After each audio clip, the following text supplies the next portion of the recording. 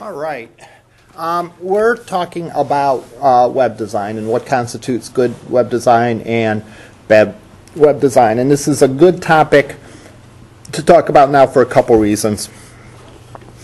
First of all, we're going into, we've started going into CSS. And with CSS, you really have a lot of power to do a lot with the appearance of the page. And we want to make sure that what we do doesn't detract from the content of the page, but complements it and enhances it. So it's a good time to have the discussion about design. The other good reason to talk about design now is that probably Thursday this week, I don't know, we'll see how it goes. Maybe possibly today or Thursday, we'll talk about the project and what you need to do to get the project done, because it's not too soon to start thinking about it. And I always say it, and remember this. We have it on tape, or tape. Boy, how old am I?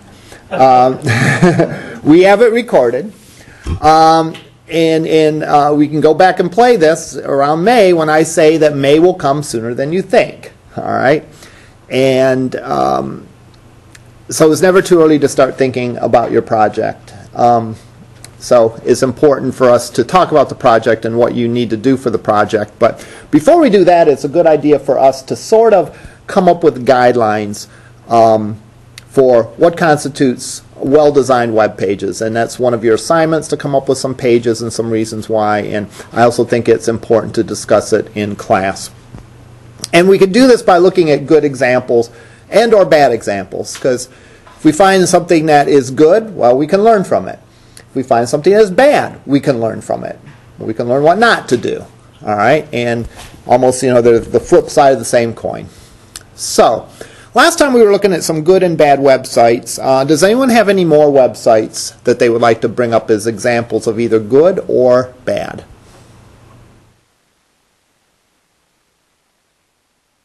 We went for a few of them. All right. Fair enough. We went over a few last time. What I'd like you to do is I'd like you to think of websites that you visit often. All right, just think of websites you visit often. And let's not think in terms of good and bad design, but let's think about websites that you visit often. Why do you visit those sites? What's an example of a site that you visit often? Yes? My unemployment site. Unemployment site. Okay. And why do you visit that often? Okay, you have to file every Sunday. So in that case, there's a site that you can use to perform a service that you need to use.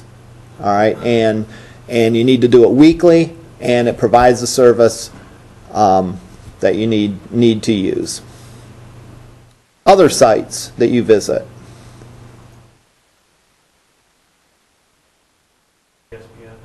ESPN.com. And why do you go there? News. All right. Any other ones? No one ever visits any website except those two people. Okay, go ahead. Canvas. Canvas. All right. Well, why? Because, again, you need to do your assignments and get your homework in and so on. Anything else? It doesn't have to be something that you think is going to sound impressive. I mean, it can be something, Wikipedia, Facebook, YouTube, Instagram maybe, and so on. All right? The first thing that I want to get across is the sites that you visit most often and the sites that you go and you stay on, you probably go to because they provide either good content that you need or want, or services that you need or want. All right? And this, in my mind, is sort of the first rule of web design. And again, I'd rather call them guidelines than rules, because really every problem is a different problem. And therefore it's hard to come up with some observations that are true for every single website. But this might be one of them. And it's usually said this way. And I'll give you two versions of it, and you can pick the version that you like. Content is king. Alternately, if you don't like that one, you can say content is queen. All right, either one. The point is that we visit websites not to admire how pretty they are. All right? We don't go to websites because they're well designed. We go to websites because they either have content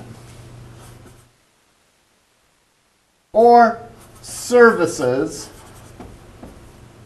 like Google search, for example, Facebook, that kind of thing.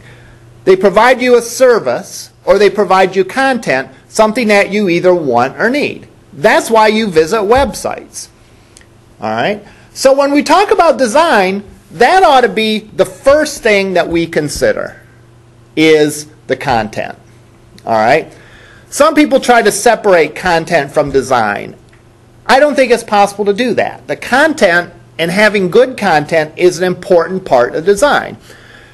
Remember, when I speak about design, I'm not just talking about planning out the way it's going to look and what fonts you're going to use and what colors you're going to use and what images you're going to use and how it's going to be laid out. That's a part of design. But when I talk about design, I talk about the whole act of planning out what your website is going to be.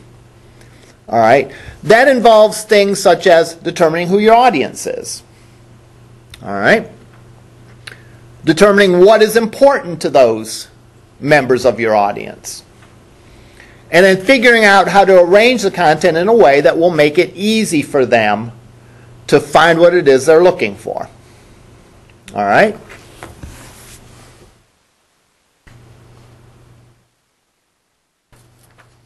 So if we start out with one pillar, content,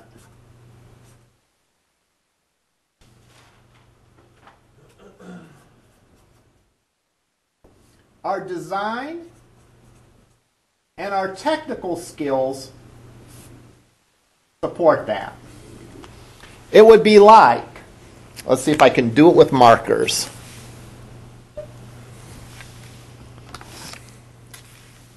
No, I didn't want that.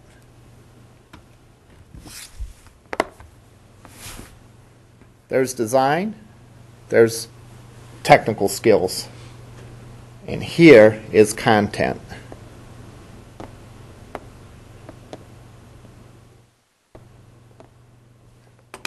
Here is content.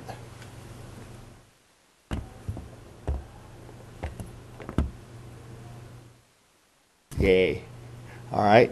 One of those two things fails. The design fails. Boom. Becomes useless.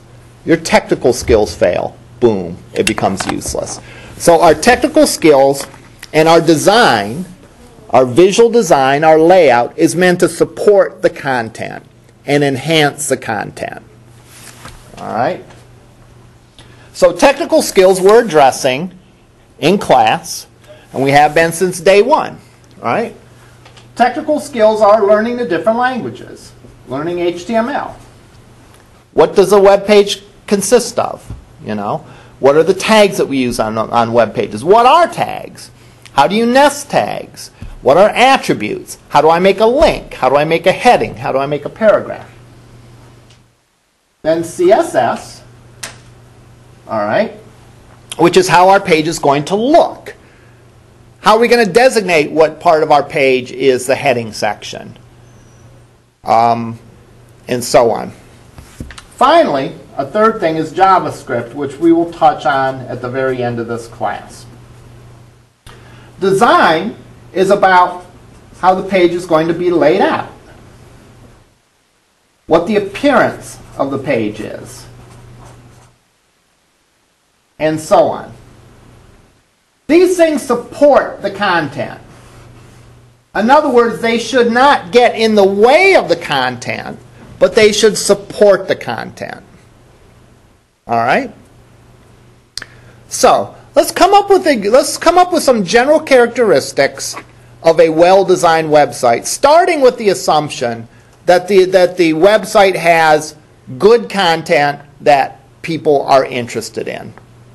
How can we make a design then to complement that content or enhance that content? What are some things that we can do? Your emphasis on one important part. Okay, exactly. Number one, we can put emphasis on important stuff.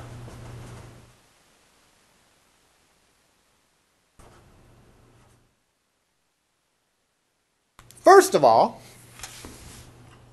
important to who? Important probably to the audience, right? Now, it might be also, you might want to emphasize stuff that's important to the organization as well, right? If I was doing a website for a nonprofit organization, one of their primary goals is going to be to get a lot of donations, right? So I would want to emphasize donations because that's important to the organization. But emphasis on important stuff both for the audience and the organization. And when I talk about organization, I am talking about whoever's making the site or whoever's having the site made for them. So it could be a business, could be an individual's portfolio, right? It could be a fan club of a fan page for some artist or musician or whatever. Could be a nonprofit organization, could be a school. So that's what I mean when I say organization. How can we put emphasis on the important things? Size. Okay. Number one, we can use CSS formatting for things such as the size. What's another way that we could emphasize something on the page? Headers. I will call this the page organization and layout, and things such as headers and so on. What's other ways that we can emphasize stuff? Color. Color. What's other ways that we could emphasize stuff?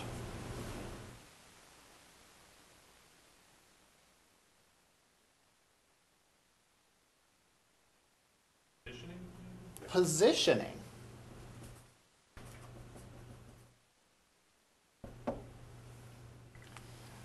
And this one's subtle. The next one that I'm going to add. We can emphasize stuff by being careful about what we put on the page along with it.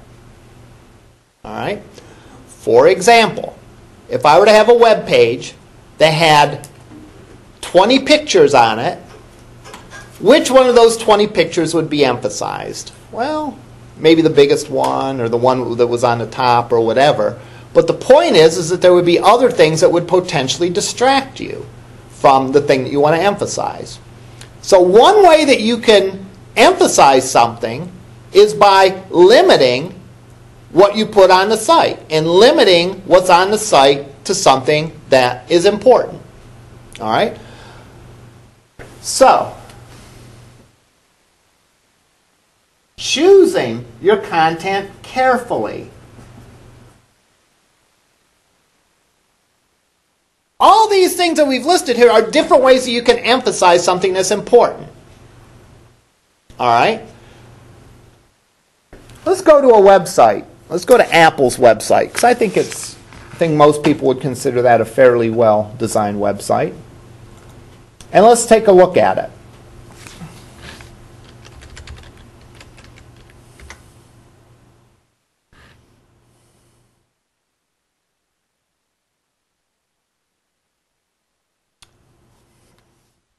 Well, what do we notice about this page? iPhone 6. iPhone 6s. How could we possibly miss the point of this page? We can't. There's one thing on the page only, and it's big, and it's in your face, and it's positioned, and the fonts, the images all look good. All right? So, if they had 3 things on this page, the iPhone 6, the iPad, the MacBook, then there's 3 things competing for your attention. In this case, there is one thing competing for your attention, which is another way of saying there's really no competition for your attention. Now, they do have navigation for other stuff, but as we go through and look at the other stuff, we'll notice a very similar experience. Let's click on Mac. All right. They have under Mac the different models that they have. So let's say I'm interested in a MacBook Pro.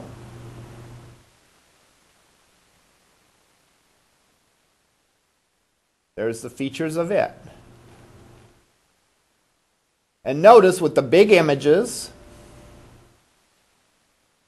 and the way that the typography is, the way that the letters are, and the colors, really emphasizes the points that they want to make. So it's hard to lose track. It's hard for the loser to get buried and lose track of the important stuff on a page like this. Because there's so little of it, and it's laid out so sparsely. That's another way that you actually can put emphasis, is by putting blank space on the page. All right, sometimes that's called white space. And it's called white space regardless if the color is actually white or if the color would be gray or whatever. It's still called white space. So there's a paragraph, and again, a lot of space around the paragraph, a couple of lines that are very big. How many colors do they use on this page? Well, there's black and white. There is, other than the images, we won't count that. There's blue. What do the blue represent? Links. You know that immediately. Don't have to think about it. There's a couple of shades of gray there.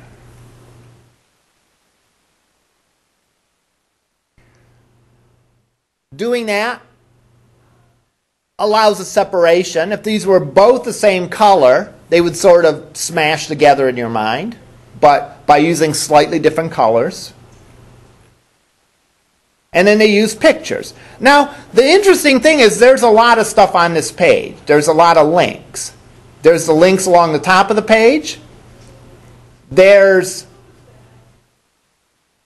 a whole mess of links on the bottom of the page. But the design is such that they put the most important stuff, boom, for this page right out in front of you. Let's go to a competing computer company. All right. Let's go to, what would be a good competitor? I'm thinking of actually a hardware company. HP. Probably HP.com, but I'm going to make sure.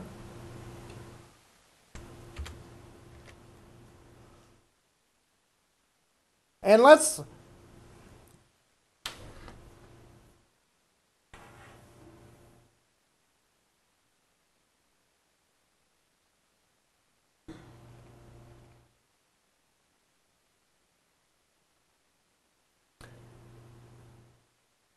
notice already, in my mind,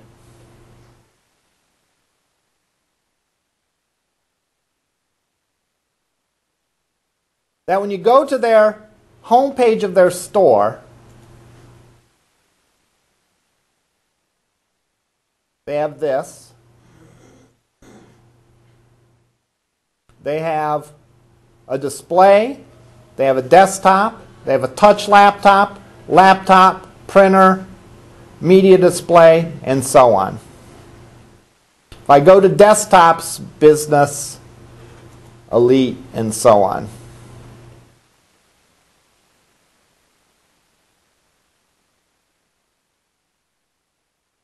there's more stuff on this than there is on the Apple. Now let me ask the question. Does that mean that the Apple site is better designed than HP? No. Not necessarily. All right. What is the difference? What do you think the difference boils down to between HP's site and Apple's site? President's Day sale? President's Day sale? All right. Besides that, Apple never has sales, so that one's a no-brainer. All right. What's the difference between the offerings of HP and Apple as far as the hardware that they sell?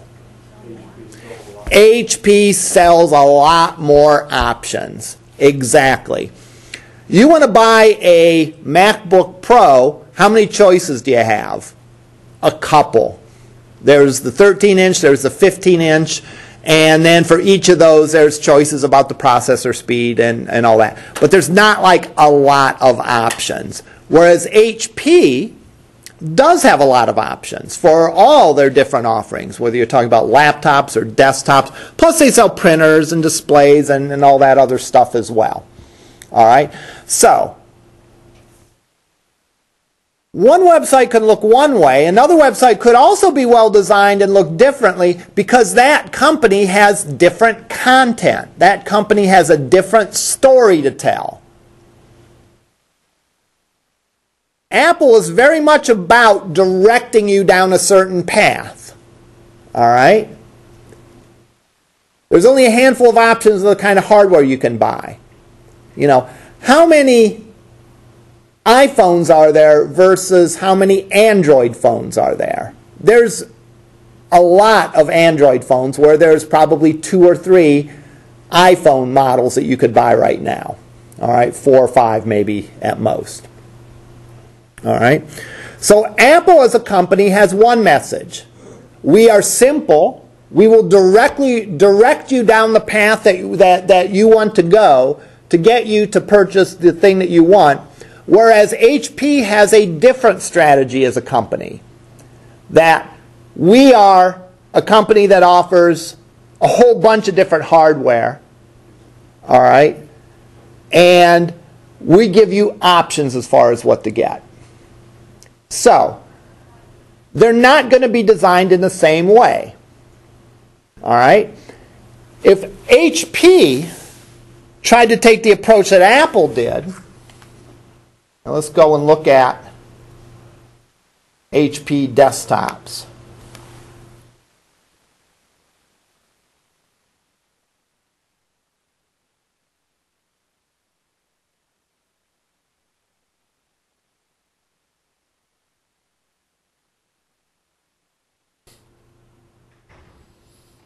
There's, say, 20 of them, at least, and there's a load more button.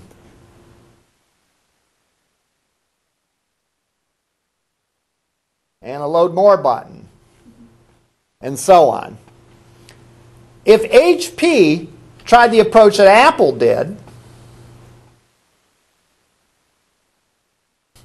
where they showed one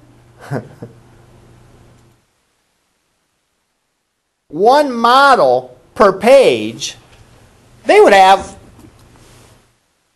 dozens of pages just in the desktop section itself. All right? So they organize their content in a different way, in a way that makes sense for the product that they're selling, as opposed to the product that Apple's selling. So both ways could be equally good for the kind of content that they're trying to portray, even though ultimately the pages look very different. All right? So, HP has to take a different approach of emphasizing what they want you to see. All right? They want you to see the variety of choices and help you navigate through the myriad of choices. Whereas Apple has a limited number of choices, and they really want to hit you hard with each choice that you have because there's not that many choices. Okay. So, just with this one topic, emphasis on important stuff, we can see that that can be done all sorts of different ways. It can be done by choosing what content we have. It can be done by the way that we position the items. It can be done by the way we organize the page. It can be done by what other content we put on the page. It can be done through color. It can be done through size. It can be done through images, and so on. So when you are talking about emphasizing the important stuff, there's no formula for doing that. However, these are some of the things you can use. Your job as a web designer is to figure out what's going to work for your particular problem. That's why web design is not a one-size-fits-all approach. All right? Every organization has its own distinct strengths and weaknesses, and they want to emphasize their strengths. All right? That's one of the things that the organization wants to emphasize, is their strengths. All right? And therefore, the manner in which you emphasize the content on the page depends on the specific problem that you are trying to get. All right, what's another good guideline for good web design?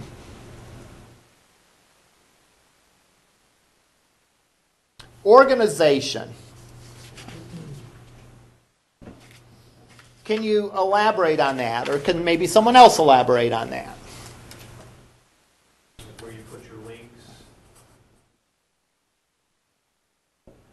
Okay. I would say when we talk about organization, we can talk about two things. All right? One thing is the way the overall site is organized. The other is about how an individual page is organized. All right? Both of these fall under the category of organization.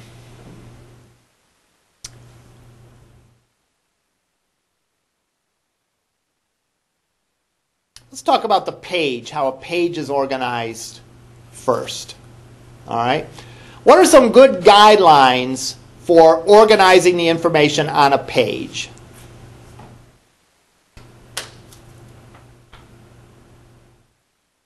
Separating the content, like, I don't know, so they know, where the breaks are. Okay.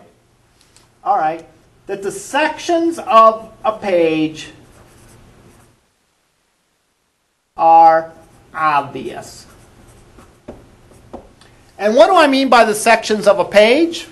Well, if we're going to draw a page, a typical page might look like this. You have a header on the top of the page. Maybe it has the company logo and the name of the company and the purpose of the company. Maybe you have the navigation here. Then maybe you have the content of the page here. Then maybe at the bottom of the page you have a footer that has other important stuff. So the first thing I would say as far as the organization of the page is it should be obvious. All right? Now, how do you make it obvious? Well, one way you make it obvious is to make it consistent between your pages. So in other words, if your navigation is on the left side of the page, for the most part, most of your pages should have the navigation on the left side of the page. Wouldn't really be very good if on half the pages the navigation was over here and half the pages it was over there. Or half the pages it was along the top and the other half it was along the bottom, or something like that. So you come up with a structure of the page that you implement consistently among all your pages. The other thing that you do is you emphasize the sections. How do you emphasize sections? Well, same thing with the size, with the color, with white space, with positioning. All those sorts of things that we use to emphasize what's the important content, we can use to emphasize the different sections of the page. So we look, even on Apple, which is a very bare-bones site, notice that the top line, which is my main site navigation, is a black background with white or gray font on top of it. Whereas this line, which is a sub-navigation, is a white background with gray or black links on it. If we look at HP,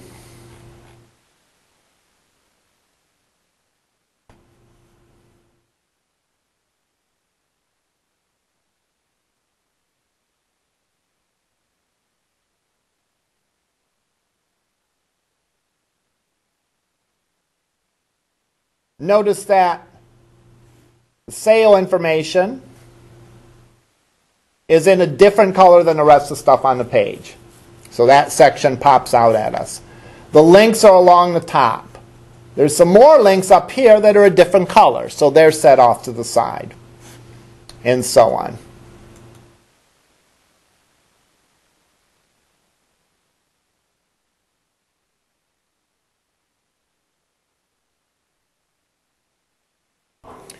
So we emphasize the sections of our page.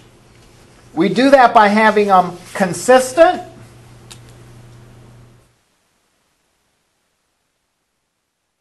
and use their appearance to make clear what the sections are and be consistent about that. Consistency is a big thing in web development. All right, we want our pages to look consistent. We don't want to have all of our pages have a certain color scheme and then 2 or 3 pages look wildly different. That would be confusing to the user if they came to those pages. Likewise, if we have the links in a certain position on a page, we should probably have those links in the same position on every page. All right.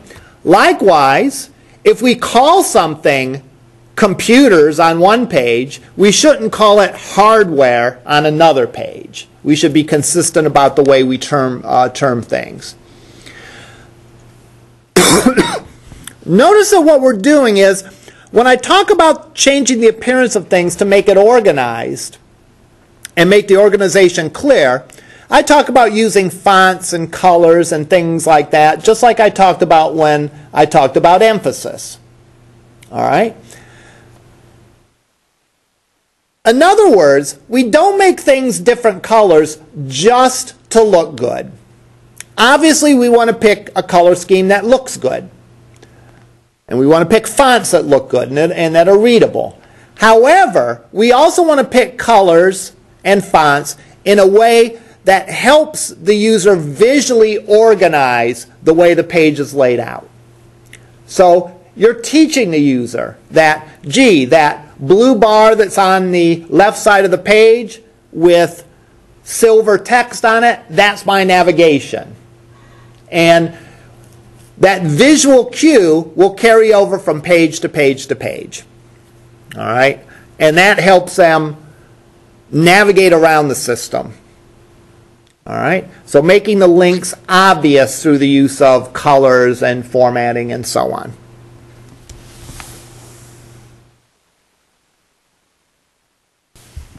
Now, as far as organizing the site, this can especially be a challenge when you have a lot of data on a site, when you have a lot of information, a lot of pages on the site. All right?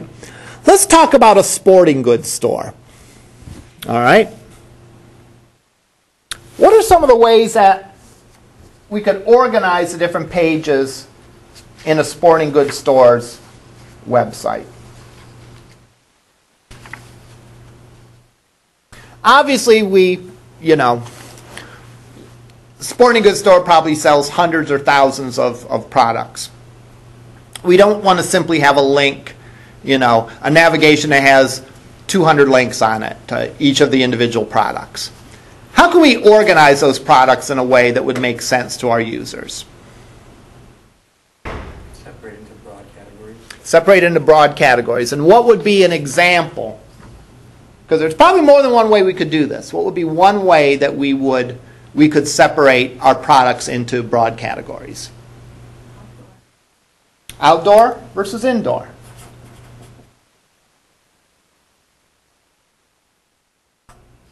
then maybe outdoor we could separate how? Hunting, fishing. All right, by activity, hunting, fishing, skiing, running, and so on. And indoor might be basketball,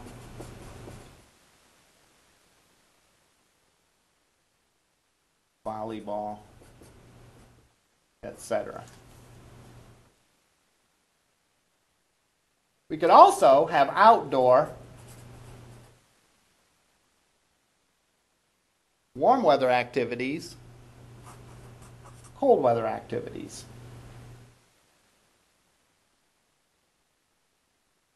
That's just one way, though, that we could divide up that topic. What's another way that we could divide up the products for our sporting goods store? All right. Clothing, shoes, equipment. So under clothing, I could have tops and bottoms.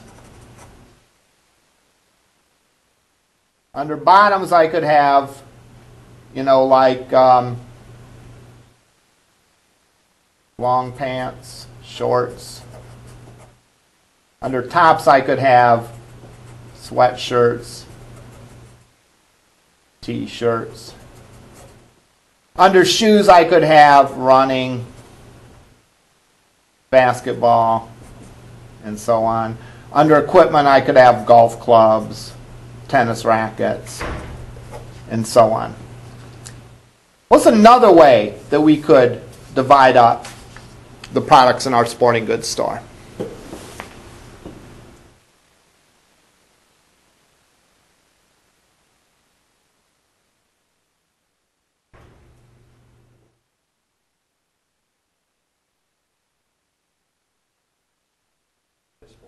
By sport.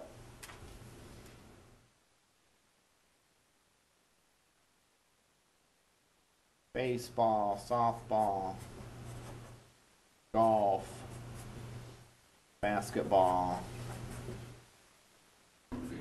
soccer, and so on. If that had too many categories, we could break it up into summer and winter sports, or we could break it up into indoor versus outdoor sports, if that would help, and so on down the line. Other ways that we could do it.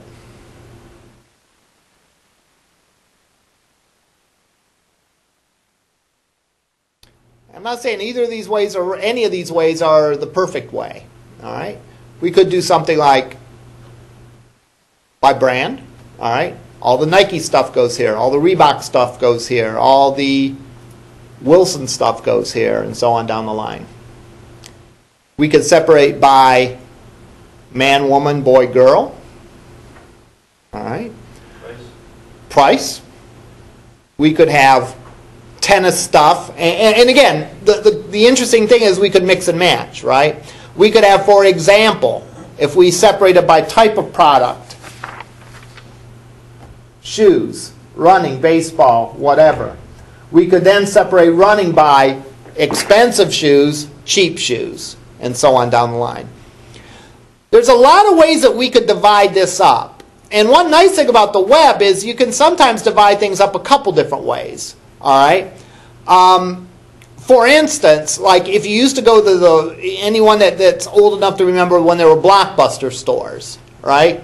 You would go into them. They would have to find one place to put a movie, right? So like the movie Shaun of the Dead. They would have to decide, is that a comedy or is that a horror movie, right? Because they had to put it somewhere on the shelf, all right? Whereas if I had an online store, like if I had Netflix or Amazon or something like that, I could put Shaun of the Dead in comedy and in horror because I didn't have to physically put something on a shelf. Same thing for an online sporting goods store. All right? I could categorize things a couple different ways if I thought that that would help people find it. Here's the bottom line for this exercise, because we're not opening a sporting goods store. So we don't have to have an answer to this question. But we've probably talked about this for 10 minutes. And we came up with 1, 2, more than that, 3,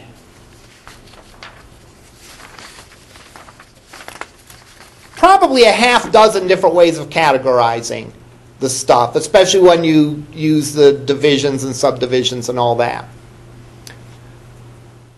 So any problem, any topic that you're going to tackle on a website, there's a bunch of different ways that you could categorize the information.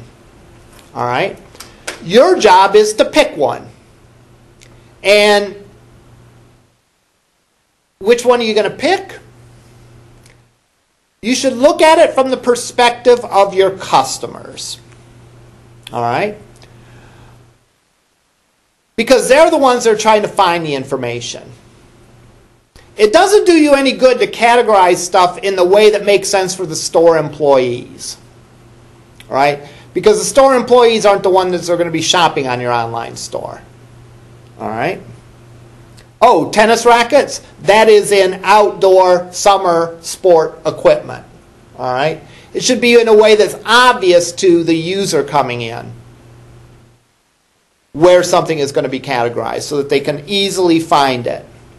So in order to do that, you have to sort of put yourself in the perspective of the user. Let me tell you about one little enhancement that we've done, and they're working on revising LC's website, but one enhancement that they did a few years back is that there are actually computer classes in a variety of different divisions. All right? At the time, there was a separate business and engineering division. So there were computer classes in engineering, there was computer classes in business. There's also computer classes in arts and humanities. And there were also computer classes in the math and science division.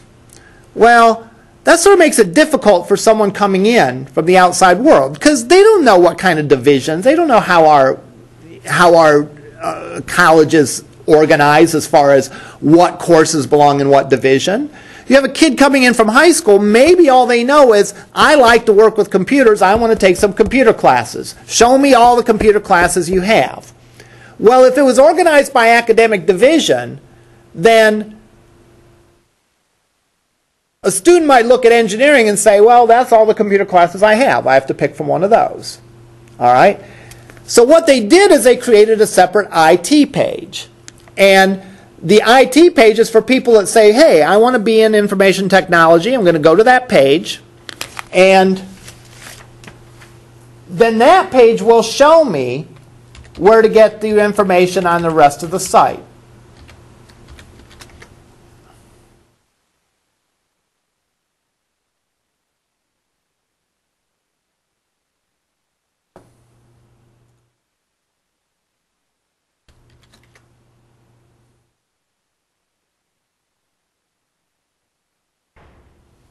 All right, and here's the example of it. Computer Information Technology Curriculum at LC. And it talks about it. It talks about all the things that you might want to do. Computer science, computer security, hardware maintenance, digital media, networking, programming and software development, web development, and so on. The student makes it to this page, it doesn't matter to them that some of these things are in one division, like this might be in arts and humanities. This is in math and sciences. These two are in the business and engineering division. It doesn't matter because this is not written from the perspective of an employee of the college that knows what division all these things are in, but this is written from the perspective of a student that would come in, or a prospective student that would come in and just want to know about all the computer programs here. So when you need to decide what or how you're going to organize the content on your page, you ought to look at it from the perspective of your site visitors, not from your perspective. One of the most frustrating things about a website, and you hear this a lot, is And it's frustrating for everyone. It's frustrating for the developers of the site, and it's frustrating for the viewers of the site. But a lot of times, the content is somewhere on the website. But if it can't easily be found, then it's of no use whatsoever. You know, that's typically one of the biggest complaints that people have about websites is, I can't find what I'm looking for. Now, maybe they can't find what they're looking for because it wasn't there. All right? Whoever designed the site didn't consider what content was most important to the users. Or maybe it's there, but the site is just so poorly organized that it's impossible to find it. Either way, it doesn't matter. If you're not finding the content that you want to from the site, you're going to go somewhere else. You know, compare shopping online with shopping in the real world. If I go to Home Depot and I'm looking for a ladder, let's say, I've driven to Home Depot, wherever there's a Home Depot, I don't even know.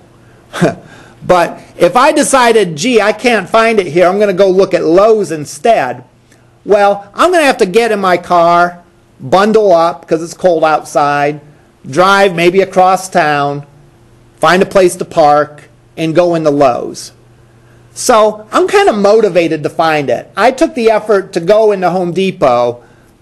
Hey, I'm going to walk around, I'm going to look, I'm going to go up and down the aisles because I don't want to drive across town to go to Lowe's. All right? That's how it is shopping in the actual physical world. If you're shopping online, if I can't find something on Home Depot, how long does it take for me to get onto Lowe's website? It doesn't take any time. Just do a quick Google search and I'm there.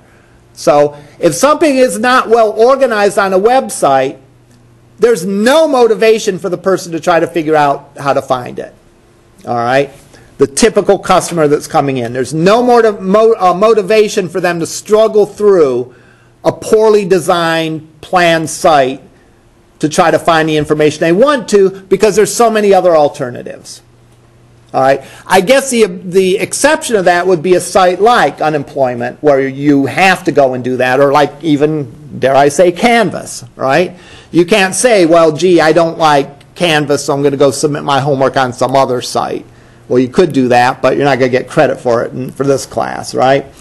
But for most typical consumer sites, if the site is not well organized, then people are simply going to go elsewhere to do whatever it is that they need to do. All right, so organization of the site is key. And the organization comes in two varieties.